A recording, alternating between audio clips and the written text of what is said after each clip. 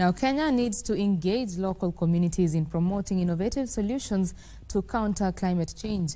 Stakeholders at the Kenya Entrepreneurs Conference on Trade and Development say partnerships with local communities will help grow green sustainable business opportunities in the country.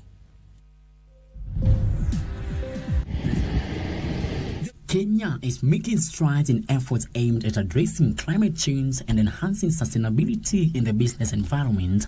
However, industry players believe sustainable investment opportunities go beyond financial returns, with calls for partnerships with local communities. King Tad founder Sebastian Gida says the government needs to initiate innovative solutions to align capital with meaningful purposes, driving trade and development towards a more equitable and resilient path.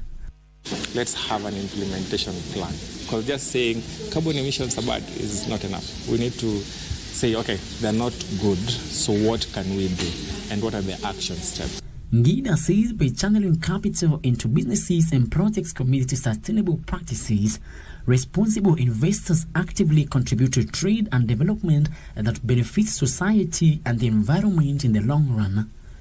Including the government, and we've seen the government incrementally do a lot of this piece of work, is to give businesses holistic support, where you give them financing, yes, but you also work with them meticulously on the non-financial aspects of business. Industry players are also championing for the implementation of energy-efficient technologies, which they believe will grow green, sustainable business opportunities.